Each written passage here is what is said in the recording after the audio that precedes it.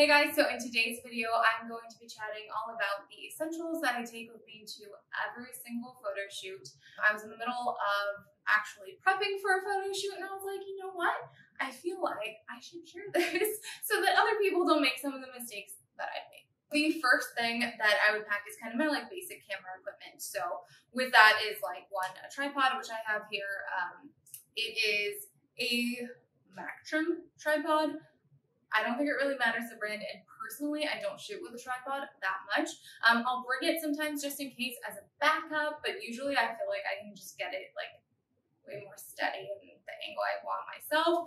Usually my lens is pretty heavy, so it ends up kind of tilting it, and I hate that. But for this shoot, I don't need it, but I would bring my tripod, usually as a backup.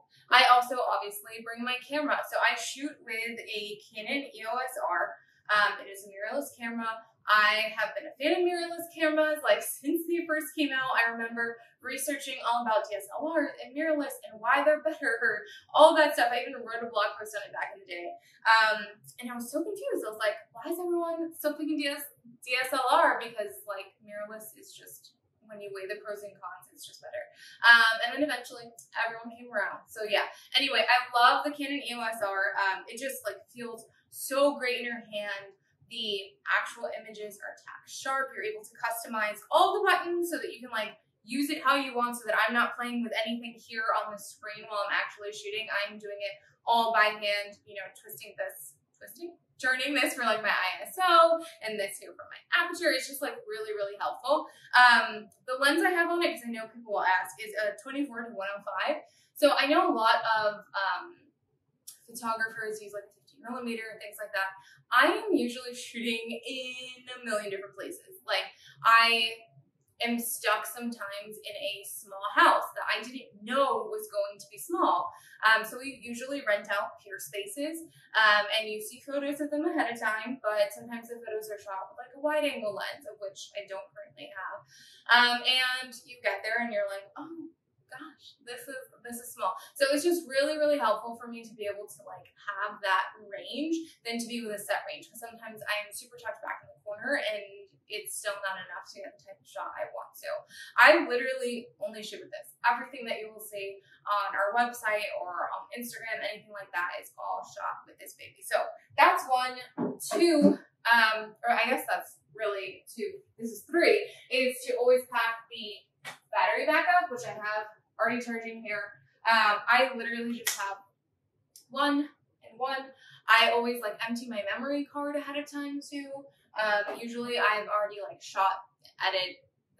obviously. I've already edited all of the photos, delivered the gallery before I need to shoot again. So I really only have two batteries, one memory card. That's what works for me. Other super essential things.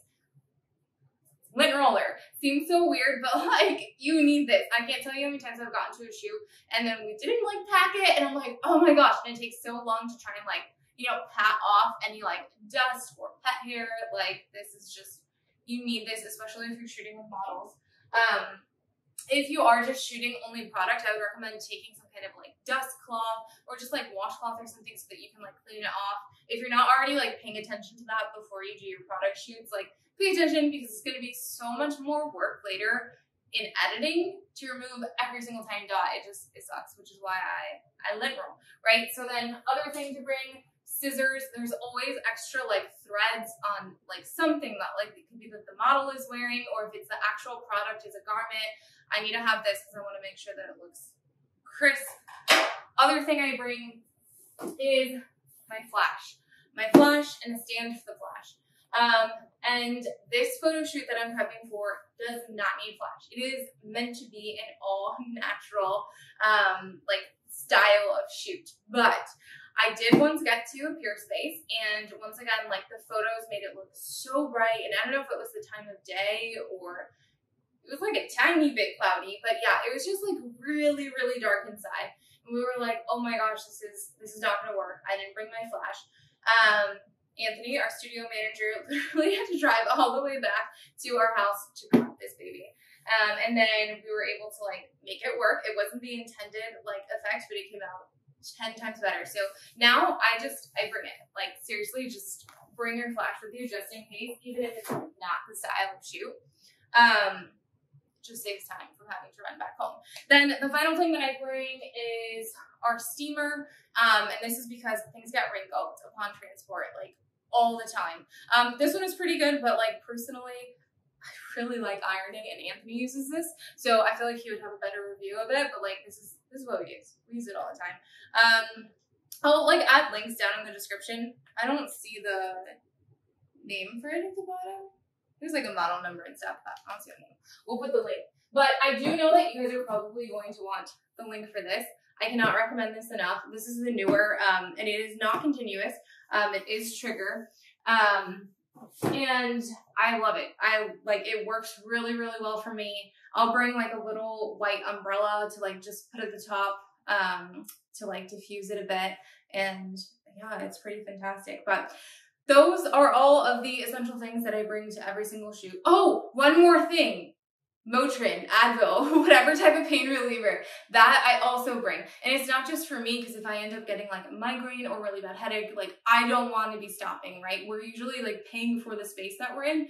I'm on like a clock. I gotta keep going. So that's not just for me, it's also for the models, right? Because they're holding poses and like facial expressions for long periods of time. Sometimes we're just like moving their eyebrow up, and like, as silly as that seems, like that is working all of these muscles here, and it gives you a headache, especially if you're holding like a really awkward arched pose. Like, no, so we have that on hand for them.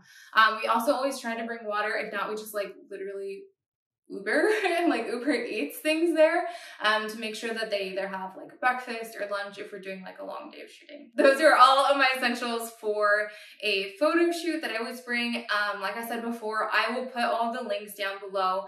And if you like this video, give it a thumbs up. Don't forget to subscribe. I'm going to be doing so much more of these. I feel like I can just get to know you guys more doing long form video and chatting like long form, because that's who I am. I'm not a short talker type person.